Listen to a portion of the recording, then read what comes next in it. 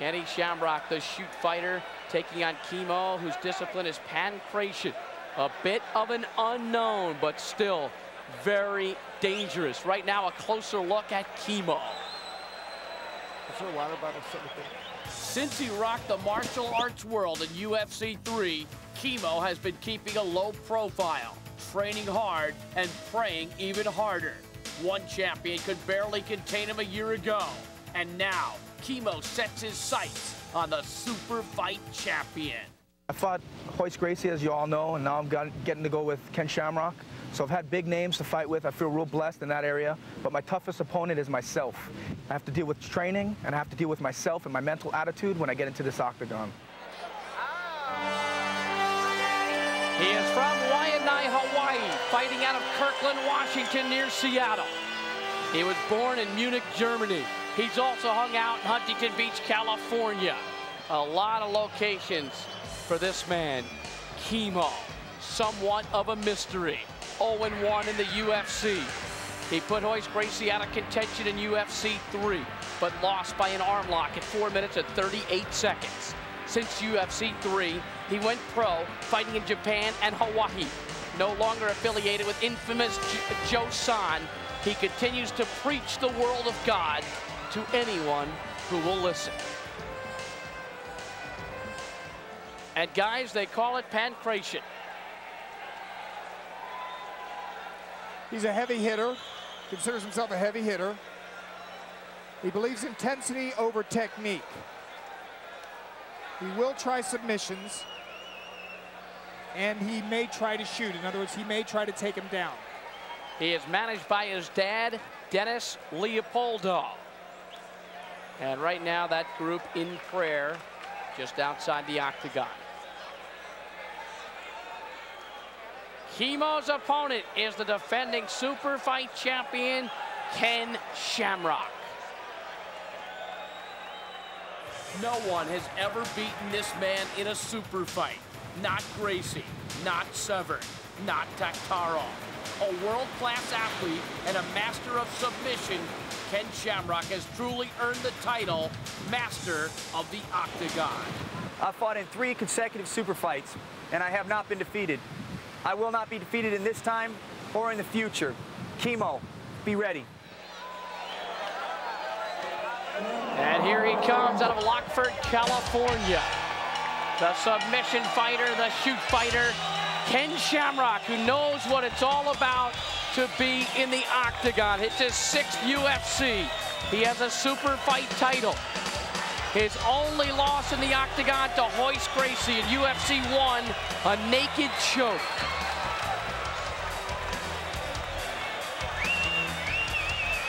He has drawn twice with Taktarov and Gracie in the rematch in the super fight.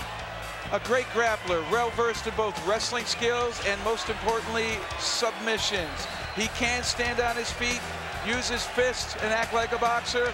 He can be a heavy hitter on the ground. And best of all, what he feels is a big factor in a 15-minute in this heat, conditioning. Right now, let's go to the G-Man, Rich Goins. Ladies and gentlemen, please welcome the competitors for the Ultimate Fighting Championship Part 8 Super Fight. Our first competitor is a practitioner of the art of pancration with a professional record of 2-1, 0-1 in the octagon. 28 years old, 6'1", 270 pounds, fighting out of AMC Kirkland from Waikiki, Hawaii. Please welcome back to the octagon at last. One name says it all, Kimo. And his opponent, a shoot fighter from the Lion's Den in Lockford, California, 3-1 in the Ultimate Fighting Championship competition, undefeated in super fight competition, 32 years old, 6 foot tall, 215 pounds, former king of Pancrase and reigning super fight champion of the world, Ken Shamrock.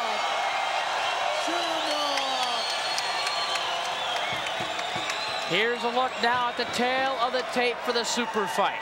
Shoot fighting against pancreation. Shamrock 32, but in marvelous condition. Kimo is 28, also in great shape. Not much of an edge in height.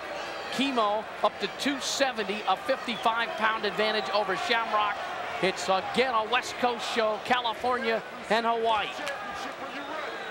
Kimo and Shamrock, 15-minute time limit, 2 3-minute overtimes if needed. Oh, a right hand by Shamrock right to the head. Shamrock drops Kimo quickly. And this is a position when you're caught in this type of a situation, you want to relax, not fight it. It's not a full-blown guillotine choke here. Shamrock has a little bit of room. He's starting to get his head out now. Yeah, Shamrock right now, Jeff, he's positioned himself for a position. He doesn't have to rush anything. Take his time. And he said that he was going to try to steer Kimo with punches, and he landed that straight right hand, grabbed the leg, and took him down. Didn't take Kimo long to parade across the apron and across the octagon, Dan, and then it was quick that Kenny put him down. Exactly. I mean, there was no time actually to react at all. Right? There's just two men just charging at each other. Ken, with the experience and the grappling background, was able to come up with a better position. Right now, again, he's positioned himself.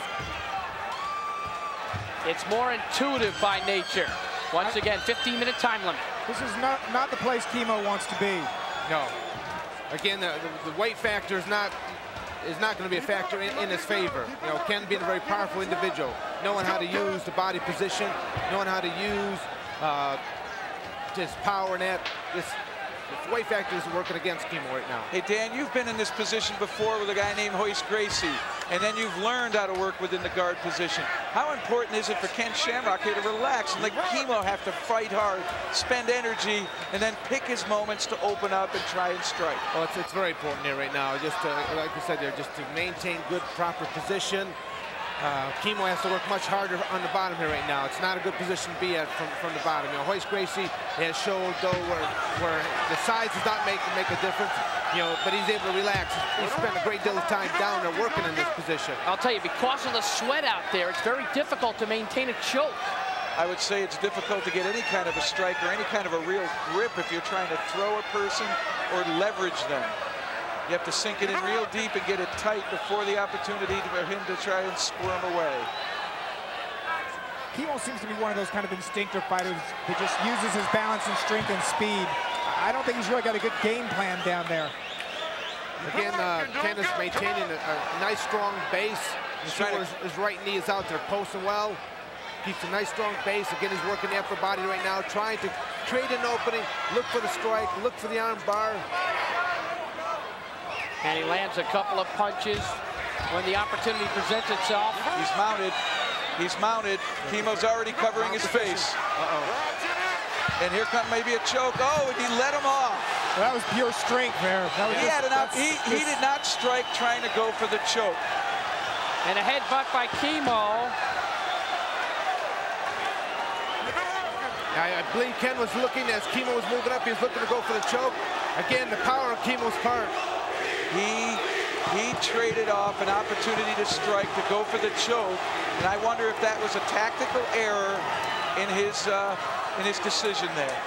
The crowd begins to chant for Kimo now as he lands a couple of headbutts. I would watch for that eye gouge because he's got his face, a hand on his face. And a left hand by Kimo, but he loses his leverage. Okay, again, Ken's maintaining a good position. That way is extending. Keeping Kimo away so he can't strike him at this. He just punched the ground. Oh, he's going for the ankle. This is good tactic here. Again, power. It's just power and brawlability. Power and brawlability to Kimo. He's just instinctive. He's just going against it. Okay, Ken just went under. He's got the ankle. He's looking for the position. He's got the ankle. Shamrock's got Kimo's ankle. They get away. He's getting it out. Nothing yet. Awful slimy. Kimo spit his mouthpiece out, breathing hard. Shamrock moving. I think he's going to get him. It's basically fatigue right now on Kimo. He looks like he's wearing down. Shamrock continues that hold, though, on that left leg.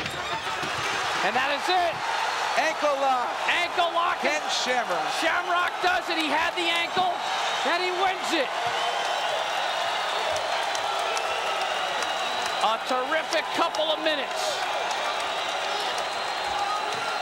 No matter how strong or how tough you are internally, when these locks get applied, you've got to tap out. If it's around the neck, the ankle, the arm. Well, Shamrock's got a nice mouse underneath that right eye, but he wins with the submission hold at 424. And Dan, I thought he had it, got away for a moment to look, and then he just kept on working on that ankle. Yeah, at first he didn't quite have the position cinched down there, Bruce. And he stayed with it, he stayed patient, kept working, keeping the position on. He created the angle that he was looking for. Kimo put up a terrific effort, Dan. Oh, no doubt about his strength. Let's take a look at a couple of the replays, guys. As Shamrock celebrates his victory with Commissioner Art Davey and his lovely wife, Tina. What I saw happening there near the end was Kimo, the fatigue factor was setting in. He couldn't do all that instinctive, just busting loose kind of stuff he does. He finally wore out. He became stationary. Okay, Ken Shamrock moving in, got the position. At first, Kimo did have that the guillotine position, but you see what ahead, being the heat, he's able to slip out. In this position right now, Kimo was maintaining too still. If he would have kept the motion going, kept rolling, he would have been able to fight out.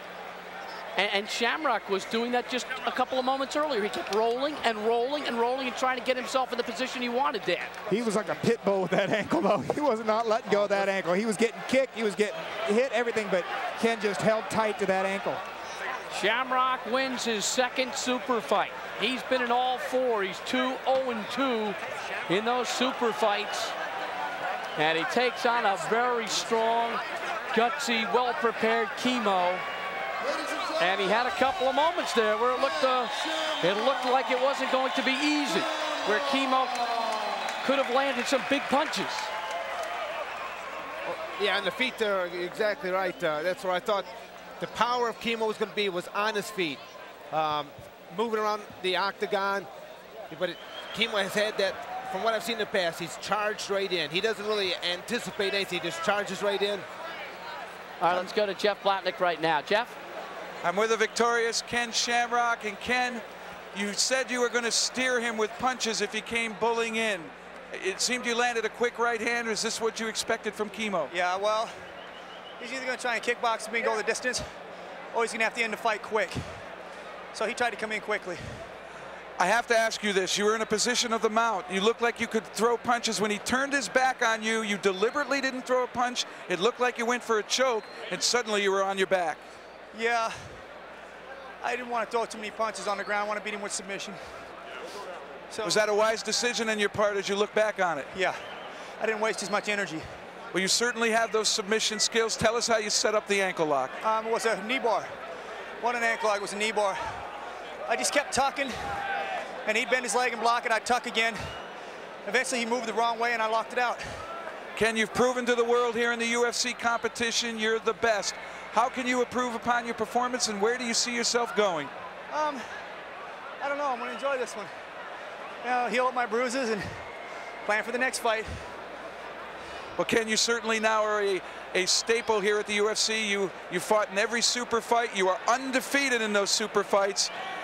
Who's your next opponent in the next one? Rumors have it it's going to be Dan Severn. I'd like to fight Dan again. Rumor has it was a fluke that I beat him. So let's do it again. And we'll see if it's a fluke or if it's for real. I haven't heard any rumors that it was a fluke. You certainly perform well. Ken, we want to wish you the greatest of success. You have been one great fighter and one classy individual. Yeah, I appreciate it, and I appreciate all the fans out there.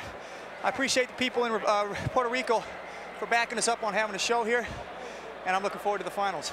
Ken, our very best from the UFC. Congratulations. Thank you very much, and see you all back home.